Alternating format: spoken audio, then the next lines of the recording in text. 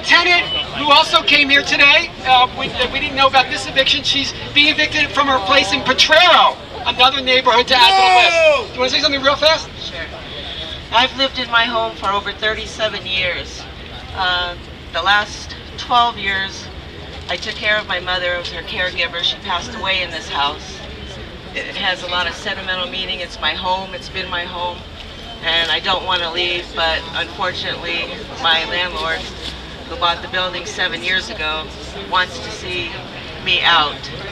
I also am disabled, and he doesn't care. And hope we can all get something out of this rally today, have the officials that need to be informed. Let us keep our homes. Thank you. So we're marching to the Board of Supervisors.